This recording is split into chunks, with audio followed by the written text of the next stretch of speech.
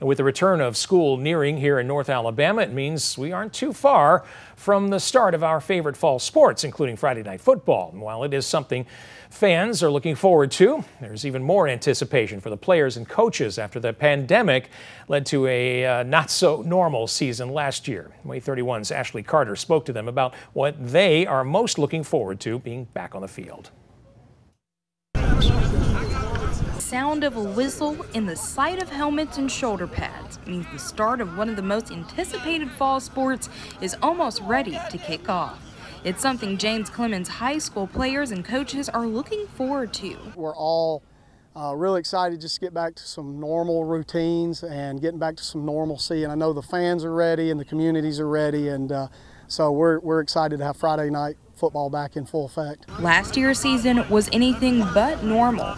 Between new safety protocols to games having to be forfeited or delayed because of coronavirus cases, the players went through a whirlwind of emotions last fall.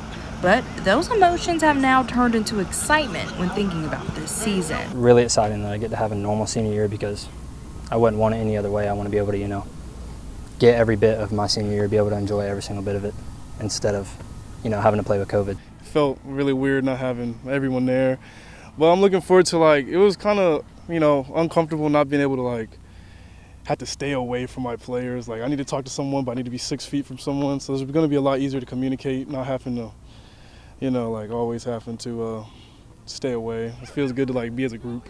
At the top of both players and coaches' list for what they're most looking forward to, seeing hundreds of fans again. I'm looking forward to first full capacity stadium. That's going to be nice. It was pretty quiet, and Madison City Stadium is always loud and very big, and our fans are great, so it's exciting to know that we can be at full capacity this year. Definitely excited to get the fans out and pack the stadiums. I just think it's big. It's big for the game. It's great for our community, and a place that they can rally behind the team on Friday nights. Ashley Carter, Way 31 News. The high school football season will kick off on August 19th.